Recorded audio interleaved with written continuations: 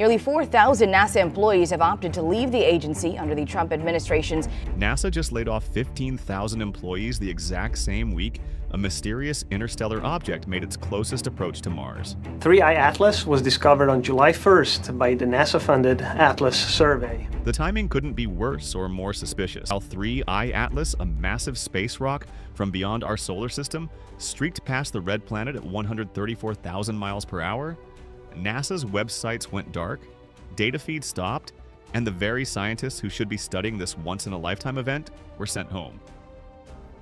This object is at least 3 miles wide and weighs over 33 billion tons. That's 1,000 times more massive than any comet we've seen before. Harvard astrophysicist Avi Loeb says there isn't enough rocky material in interstellar space to naturally deliver something this huge to our doorstep. The last images we got show something that doesn't look like any comet in our databases.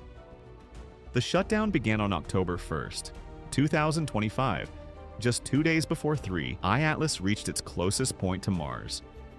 Out of NASA's 18,000 employees, 15,000 were laid off. That's 83% of the workforce suddenly unable to access their computers, unable to download data from Mars orbiters, unable to share what might be the most important astronomical observations of our lifetime. The Mars Reconnaissance Orbiter's high-rise camera, capable of seeing details as small as 98 feet across from Mars orbit, was perfectly positioned to capture our best look at this visitor. But those images? They're sitting on servers that NASA employees can't access. Here's what makes this even stranger. NASA's own shutdown plan specifically states that Artemis moon missions would continue as presidential priorities. They kept 3,000 employees working on getting astronauts back to the moon, something we've already done, while sending home the teams that could study an object we may never see again. Think about that for a second. We're prioritizing a return trip to a rock we've already visited over studying something that traveled potentially millions of years from another star system. The government says this is about budget disputes, but the numbers tell a different story. This shutdown is costing taxpayers an estimated $2 billion per week in lost productivity. Meanwhile, the data we're missing from 3I Atlas could answer fundamental questions about our place in the universe. Representative Anna Paulina Luna has been one of the few officials asking hard questions about the timing, even reaching out directly to researchers about potential probes or technology associated with this object. Let me paint you a picture of what we're dealing with here. 3I Atlas isn't your typical comet. When astronomers first spotted it on July 1st, 2025, using the Atlas telescope in Chile, they noticed something odd right away. Its path is aligned within just 5 degrees of our solar system's ecliptic plane. That's the flat disk where all our planets orbit. The odds of a random interstellar object lining up that perfectly? Astronomers calculate it's less than 1 in 1,000. But it gets weirder. The object's arrival direction is within 9 degrees of where we detected the famous WOW signal back in 1977. That powerful radio burst that some scientists thought might be an alien transmission. Now, before you think I'm going full conspiracy theory here, these are measurements from legitimate observatories, published in peer-reviewed papers. The scientists themselves are calling these anomalies that may remain puzzling forever. The European Space Agency's ExoMars Trace Gas Orbiter managed to capture images on October 3rd, showing 3I Atlas as a fuzzy ball of light about 680 miles wide. Not the solid core, but the glowing cloud around it. That's already 10 times smaller than what the Hubble telescope saw from Earth, suggesting this thing has layers like an onion, with different densities at different distances from its core. Here's where the science gets really interesting. When light bounces off normal comets, it behaves predictably. But 3I Atlas shows what scientists call extreme negative polarization. The light is doing something we've never seen before. The measurement came in at minus 2.77% at a phase angle of 6.4 degrees. Every comet in our solar system shows values between minus 1.5% and minus 0.5%. This thing is literally off our charts. Observing from Namibia, Gerald Raymond and Michael Yeager captured one of the final clear Earth-based images of the object on September 25th. It glowed an eerie green invisible light, but showed no typical cometary tail, something expected at that proximity to the sun. Instead, it displayed what astronomers describe as an anti-tail, a strange, narrow beam of light pointing toward the sun rather than away from it. It's like seeing smoke from a chimney flowing down instead of up. The mass calculations are where things get truly bizarre. Based on the object's trajectory and how little it's being pushed around by its own outgassing, scientists calculate it weighs at least 33 billion tons. To put that into perspective, that's about as heavy as the upper peak of Mount Everest. For a comet, that's impossibly dense.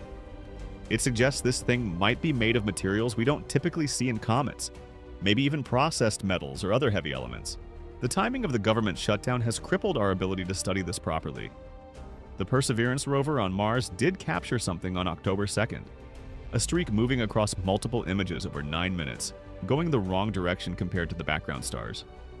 But without NASA's full team to process and verify the data, we're stuck with grainy, unconfirmed images that raise more questions than they answer. Meanwhile, China's Tianwen-1 orbiter and the UAE's HOPE probe are both actively observing 3I Atlas right now. They're not affected by our government shutdown. They're collecting data that American scientists can't access, potentially making discoveries that should have been ours. The irony is thick. We spent $2.7 billion on the Perseverance rover mission, and now we can't even properly download its data during one of the most important observations it might ever make. Some scientists are working around the shutdown in creative ways.